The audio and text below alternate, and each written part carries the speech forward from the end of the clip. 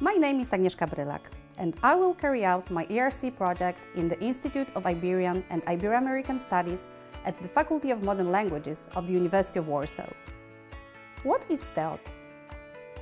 This is the fundamental question that my project seeks to answer. Teotl is the term in Nahuatl, the language of the Aztecs from central Mexico, and it is usually translated as God. But actually, the early colonial sources used the term Teotl to describe many other human and non-human agents, such as sorcerers, dead people, Spaniards and their horses. So, to understand Teotl, we have to forget our own cultural paradigms. My hypothesis is that Teotl is the key religious category of the pre-Hispanic Nahua. Its decipherment is crucial to understand not only the pre-Hispanic Nahua system of beliefs, but also aspects of other Mesoamerican cultures and languages that have been obscured by the Christian perspective of colonial sources.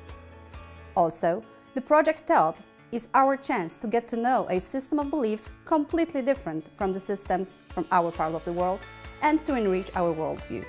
Unlike previous studies on Teotl, this project will not be limited to the study of beings traditionally viewed as deities, but it will take into account the widest possible range of concepts and phenomena related to Teotl. With my team, we will use all the existing categories of sources: colonial texts belonging to different genres, pre-contact indigenous books, and iconographic data from archaeological artifacts. Also, we will combine traditional research methods with the tools from digital humanities. I believe the Nahua Teotl holds a key that unlocks Mesoamerican religions, and this project is designed to retrieve it.